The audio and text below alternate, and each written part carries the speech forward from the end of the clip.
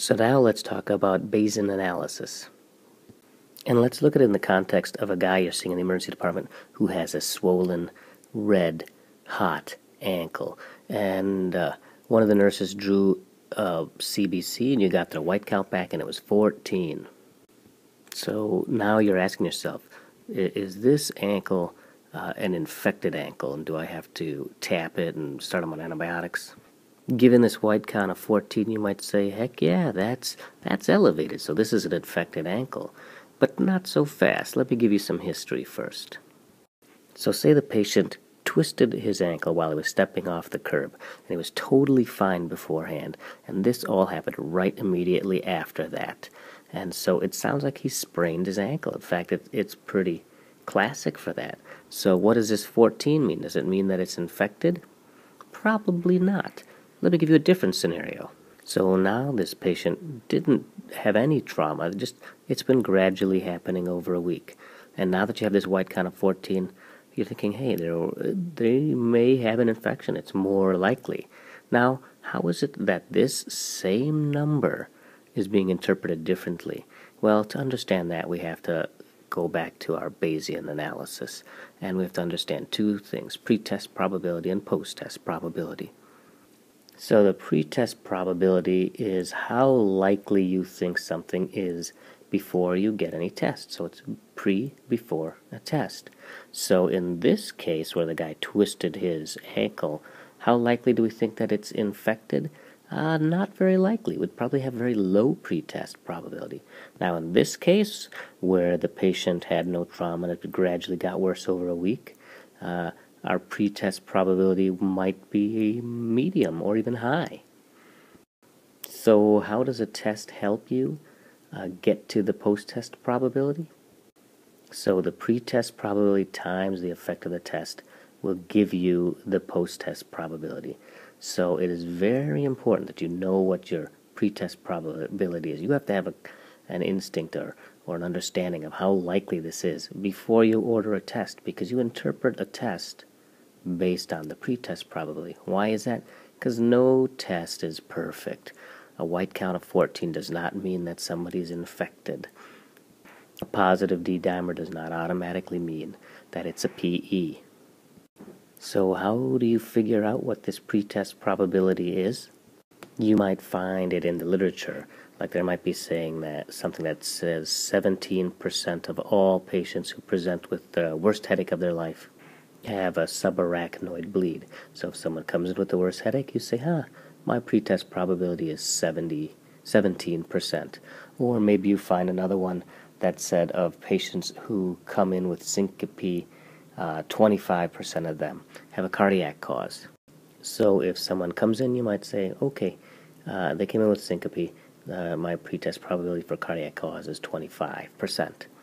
Maybe there's no literature support, so you got to go with your gut feeling or gestalt, where you might say, I've seen hundreds of women presenting with this kind of belly pain, and my gut feeling is saying that this is about 15% chance of it being an ectopic. So work on developing your intuition on what is the pretest probability. So this becomes important now when we're looking at thresholds of our probability. So we can talk about a discard threshold. And we'll say any probability that's below that number, any pretest probability, we're just going to say that the person doesn't have that disease.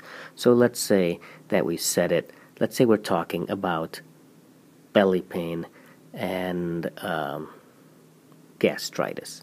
Okay, and so let's say we set that at 10%.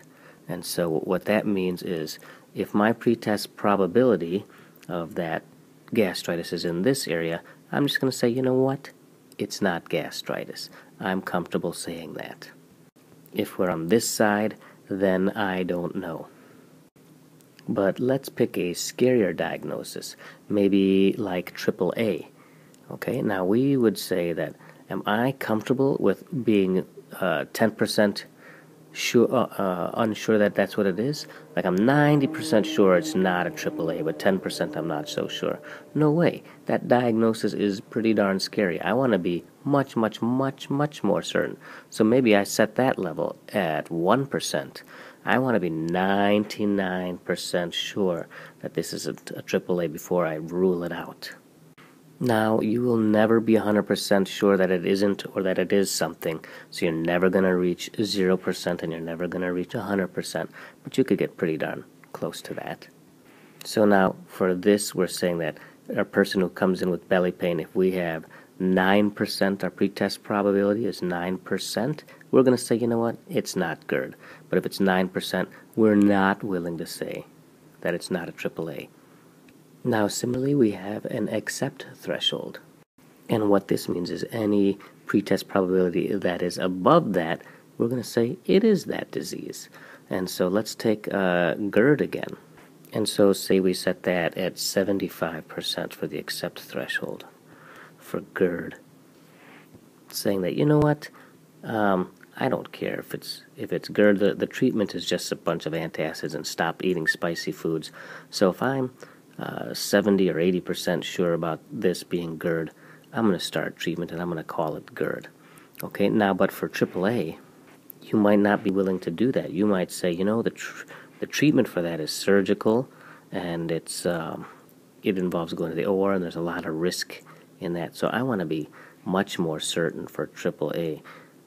So I'm going to set that at 90. So I have to be 90% sure that it is AAA before I'm willing to accept it. If I'm 95, 96, 97, I'm going to accept it.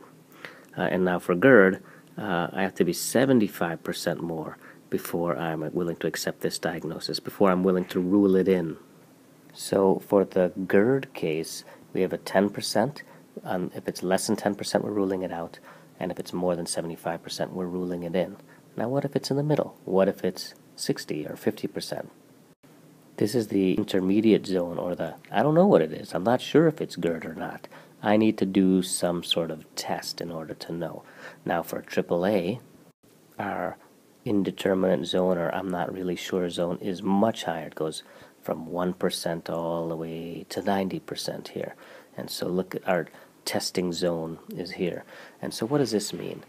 If you are in the rule-out zone, there's no need to get a test because you're pretty comfortable saying it's not that disease. And if you're in the rule-in area, there's no need to get a test because you are already pretty comfortable saying that's what it is. The only time you want to get a test is when you're in this indeterminate zone. That's when you get a test. And so that's why it's important to know what your pretest probability is. Okay, that's enough for pretest probability and Bayesian analysis for now.